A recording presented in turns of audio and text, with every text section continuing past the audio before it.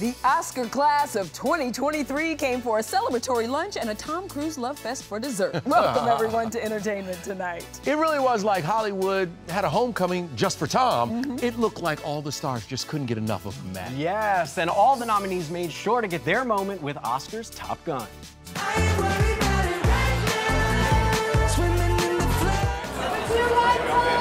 I was like, was that Tom Cruise? No, that wasn't Tom. No, it wasn't. But it was. And it was Tom. I was like, oh my gosh, he's like the living sun. We were thrilled he showed up. He's filming Mission Impossible. He's up against it, but it's so great that he really cares so much about Top Gun that he came away from England. Long hair, tan skin, and a three-piece suit. Tom surprised everyone in his first major event in 8 months. We see you whispering with Austin Butler, chatting up Michelle Yeoh, then cruising right into the iconic Oscar class photo. His arm around former Mission Impossible Fallout co-star Angela Bassett. Steven Spielberg praised Tom for ensuring the Top Gun sequel was released in theaters.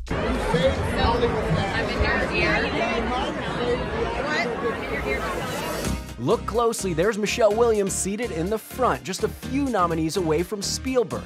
Kate Blanchett is top left in the same row, a double fist-pumping Brendan Fraser, and smack in the middle, a proud Jamie Lee Curtis.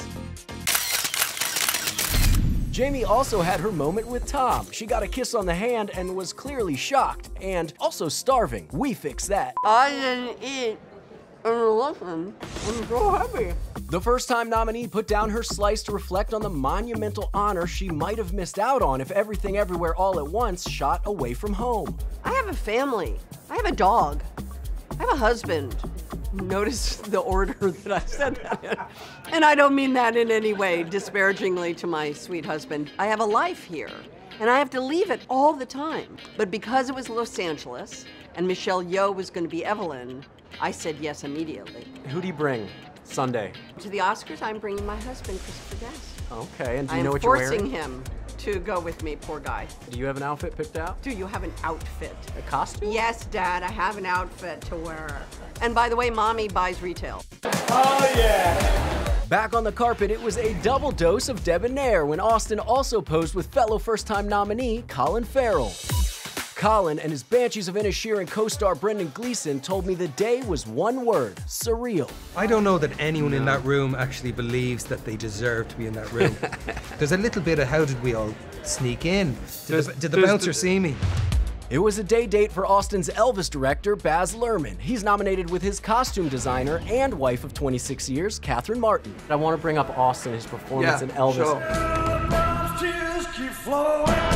I was not going to make the film unless I found someone who could play Elvis. Rightly so, Priscilla was quite cynical about how this young kid could in fact manifest her husband. And I'll never have a more nerve-wracking screening than when we screened it for Priscilla. She said, if my husband was here, he would say, hot damn you, I mean, you can't overstate the level of acting achievement for Austin Butler.